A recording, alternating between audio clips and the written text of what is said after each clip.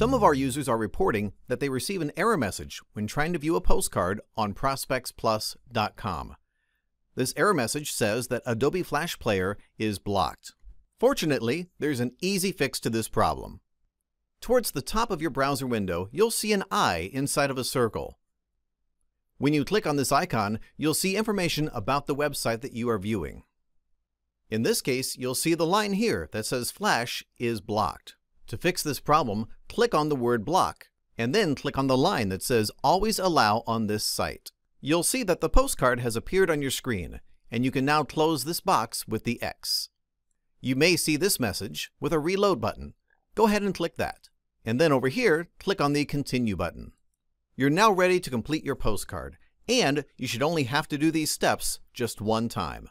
If you need any further assistance with this issue, please give us a call. We're here to help.